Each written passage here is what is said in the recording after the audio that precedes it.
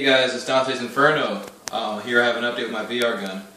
Before I go into it, I want to tell you guys a little bit about myself. My name is Dante. Dante's Inferno, of course. I'm 17 and I'm from North Carolina. But here's my new updated VR gun. Here we have 3 positional trackers here that the camera. I have a camera that it tracks. I have 2 joysticks here. I have one here, and I have one here as well. I also get a haptic feedback vibration.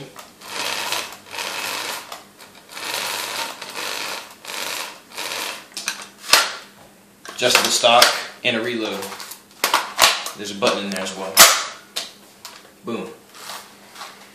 So that's that, updated. It's way better than my last one. And I have a link for that below so you guys can go to that. But here's the new thing that I've been working on, a motion controller. I'm calling it the hammerhead. Kind of resembles a hammerhead. I have a trigger here that also gives it haptic feedback. If you look, I've got the same 3 trackers.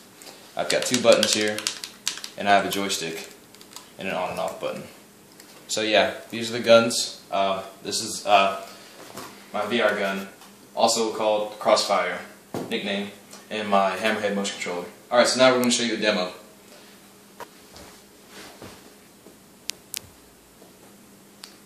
Hey guys, here we go with hammerhead motion controller. I just started on this code. I still need some optimization, definitely. It's a little glitchy here and there, but I can get that fixed easily with a little bit more time. I just finished the code. But as you can see, I get rotation. Boom, boom, boom. Forward, backward, right, left, up, down. Still a little glitchy here and there, but as you can see, it works. More like a proof of concept. But yeah, I can even kind of turn around and kind of shoot myself if I wanted to. Yeah. But alright, here's the next 2. Alrighty guys, here we go with the katana. This is a sword.